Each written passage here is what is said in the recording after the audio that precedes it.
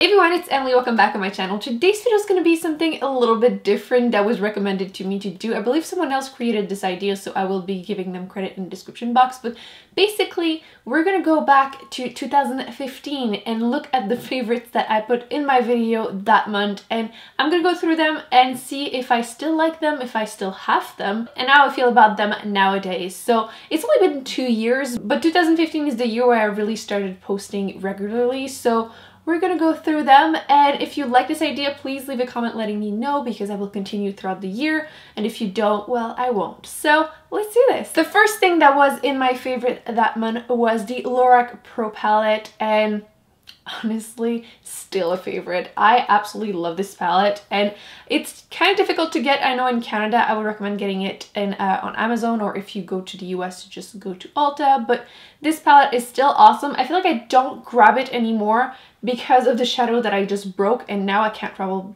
with this palette and I have to be a lot more careful. But honestly, after like seeing it today, I am so gonna be using it again because the colors are great. If you have never heard of this palette, which I doubt, the first row is all matte shadows and the second one is all shimmery. There's just no colors in there that I wouldn't use. My favorite obviously is the mauve color. This is my all-time favorite color to use in my crease. It's just the perfect mauve color. If you have a cooler undertone and everything looks orange in your crease, this one won't, and it's just perfect. There's also just so many great colors. All the shadows are incredibly creamy and pigmented and just everything you want, basically. This is just a perfect palette. If I could only have one palette, it would definitely be one of the ones I would consider keeping just for that purpose. It's perfect. Everything is creamy, pigmented, easy to blend. It's just perfect, and yeah. Next, I was loving the Hourglass Ambient Lighting palette, and I currently have misplaced it. If you don't know, I moved last month and I need to clean everything. Everything is everywhere still. But I do have the singles. I don't remember if I got it for my birthday or if I bought it, but I know that I ended up purchasing some full size, and they currently have some travel sizes. So if you can't commit to the full big size, I would recommend getting the travel size. They're really, really cute too. And they're a great way to get to try them. I feel like these are either a hit or a miss. You either love them or you're just like, what is this? The first time I actually tried the palette, I was like, I don't see what this is doing. And actually, it's a subtle effect. I especially recommend them if you have dry or normal skin because they give you like a blurry effect with a natural glow, which I feel like whenever I had dry skin, nothing would just not dry out my skin, so those were perfect for that. Nowadays I have more oily skin, so I feel like I gravitate towards more really mattifying powders because I need them, but if I feel like I want my skin to still have a little bit of a glow, these are perfect for that. So I still like them, don't use them as much, but it's just because of my skin that changed. Next product is something that got discontinued, but I still wanted to mention it, and it is one of the Kat Von D blush. This one is the color Truth, and I still love this, but I feel like next time I declutter, I probably should get rid of it simply because I try to not keep products that are limited edition or that have been discontinued simply because I can't wear them on camera, or if I do, I get so many complaints. Every time I say that I can't wear them, people are like, oh, you can. No. And every time you do that, there's so many people complaining, even though there's probably a million blushes that look like this, but the formula is absolutely amazing. And I haven't tried the new ones that Kat Von D came out with, but I've heard that they're not as good as these ones, and this one, as you can see, was just a classic mauve pink color. It was pretty pigmented, it is matte, and it was still easy to use. I didn't end up looking like a clown or anything, and I still think it's a great blush, and I don't know why they discontinued them. I need to decide what to do with it, but it was just a great blush, and I still like it, still think it was a great product, but you can't get it anymore. Next, we had the Anastasia Beverly Hills Dip Brow Pomade, whatever, the eyebrow thing that everybody was absolutely loving, and I used to love it, and I have not touched it in at least a year. And I don't know if it, like, it's not even that I like my brows more natural. During the winter, I do like them pretty bold, but I just don't reach for it anymore. I don't need waterproof brows, so if you do, this is definitely a great product. I still think it's a great product, but I just don't reach for it anymore at all. I usually use, and I'm actually wearing right now, the Anastasia Beverly Hills. This is the Brow Wiz in the color Granite. And I feel like this is just much easier for me to use on a daily basis. I don't need to clean a brush. I had such a hard time keeping that brush clean. Having to do it every day with something that is waterproof was just a pain in the butt. And I feel like this definitely gives me the look that I like, but it's more natural, and I don't have an issue with this disappearing. So I don't use the dip brow anymore. Do you still use it? Do you still love it? Do you used to use it and you don't anymore? And yeah, it wasn't a bad product at all. It's just not something I need or reach for anymore. I'm actually surprised it's been 2 years since I started loving these things. And I wanted to talk about the NARS Audacious lipsticks. And it's been 2 years. I can't believe it. I actually got them, I believe, in December 2014, which, whoa, they're still great. I still absolutely love them. The color I was mentioning in the video was this one, which is Vanessa. And this is just such a great nude, although right now on me it's kind of a medium color. I'm actually not wearing this right now, but this is the most gorgeous color. I need to wear this more often. I feel like because it's an expensive lipstick, I feel like, oh, I can't use this every day, but I need to, otherwise it's gonna go bad and I'm not gonna have like used it. And by the way, it still smells fine. I know some people like freak out whenever there's a date. They do say 12 months and it's been 2 years.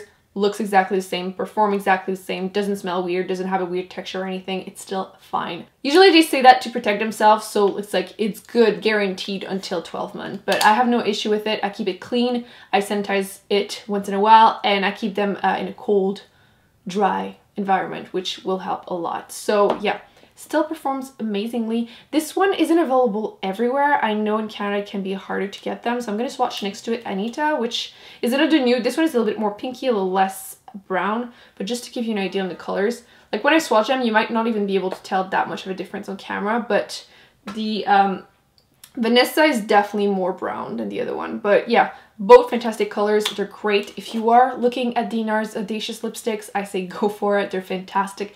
Totally worth the price. I feel like often a nude lipstick might not last as long as darker ones because they don't tend to stain as much, but these will last you all day long. You can have a meal, they will still be there, so love. Next we have the Wet n Wild Mega Lash lipsticks, which I used to wear these things so much and I don't gravitate towards them anymore, and it's a mix of a few things. First of all, the packaging. You're spending $2 on a lipstick, so the packaging sucks. Let's call a cat a cat, the packaging sucks. But for the price, you can't really complain. The quality of lipstick, they are pretty dry, but they are so bold, and for the price, you really can't complain. Look at this. Like, when you first apply them, that was really, really creamy and easy, pigmented, gorgeous color. This is Cherry Picking, which love. This is basically the pinky red lipstick. If I want to look like Snow White, this is what I need on my lips. And these are great, but they are drying. But for something so bold, so cheap, so... Actually, even if you don't think about the price, these are great. Except for the packaging. These are great. And I just don't know why I don't reach for them as much anymore. Probably because they are in a drawer and I've been like moving so much that I don't feel like I know where everything is. I swear after this video, I'm cleaning my room because I need to know where everything is. The other one is because, as you can see, it just broke and I just need to like use a lighter underneath, stick it in there and put it in the freezer. But you know, those are the little things that make me not grab them anymore as much as I used to.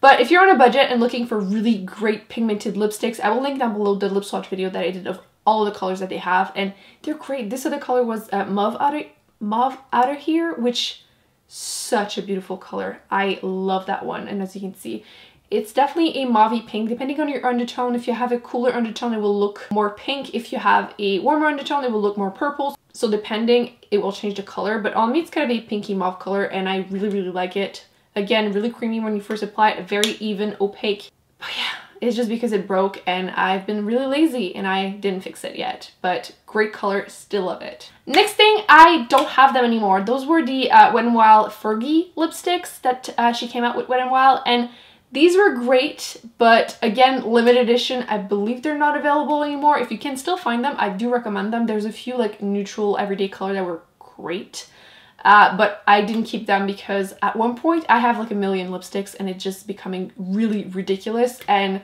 I've been trying to keep it under control. And I'm planning on doing a lot of dupe videos to try and like be able to be like, okay, because I proved that that one, I have like 5 colors that are exactly the same.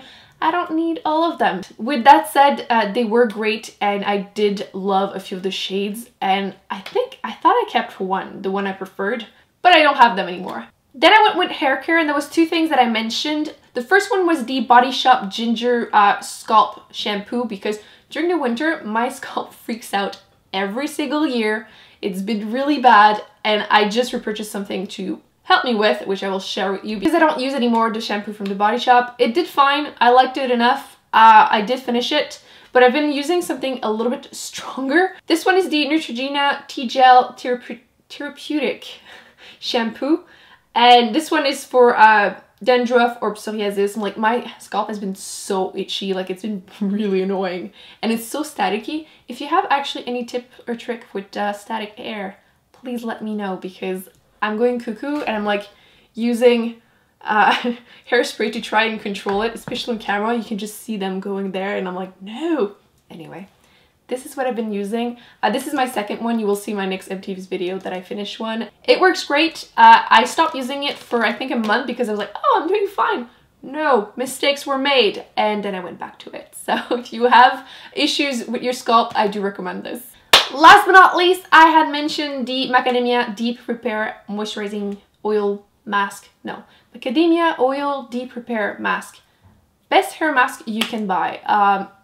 That's all I'm gonna say. So that's it, guys. I hope you enjoyed this video, and if it's something you would be interested in me doing every month for this year, just to see do I still love these products, let me know, because it's been fun to revisit and just look at the products that I used to love, and some of the ones that I don't even own anymore, or some of the ones that I just don't reach for, or some of the ones I'm like, yeah, I still love you, I need to use you more. Don't forget to give this video a big thumbs up and to subscribe to not miss any future videos, and I'll see you in my next one. Bye!